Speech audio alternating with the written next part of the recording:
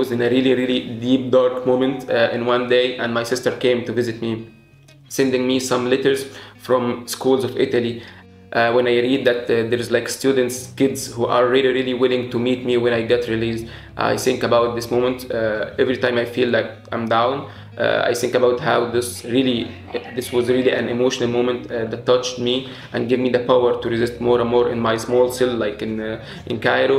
Everyone know about my story, about my case, from those like petitions, those posts, those campaigns, and even all the demonstrations that had take place all over Italy was really effective. It make a very important impact over my situation, even inside the prison, of how it make me resisting more and more. I think everyone should fight for human rights, even those who are not working in a human rights institution. It's really important to keep human rights as a priority for everyone. There is a lot of prisoners of consciousness who the people don't know about them, about anything related to their cases.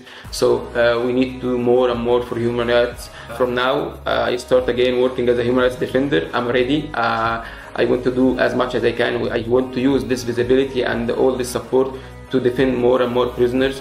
We still have Ala Fattah, Ahmed Doma, a lot of Egyptian prisoners who are still in the prison. We need to work for them. We want to release them as soon as possible, because every second inside the prison, it's something really hard. No one will imagine how it's hard to be in a prison for 1 second. Vediamo a presto.